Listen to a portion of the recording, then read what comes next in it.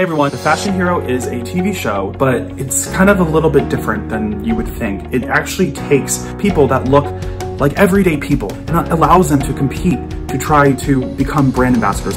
People like me, like 99% of the population, out there a chance to make their dreams happen, to be the face of brands. And I think it's so powerful because it's about time that the fashion industry and the modeling industry becomes more inclusive. All shapes and sizes, colors, backgrounds, ethnicities. The reality is that we are the everyday people buying products, and now brands are starting to realize that you don't have to have that cultural ideal body to be a model, to purchase clothing. And I think that that's something that this show is doing really well. I think y'all should check it out.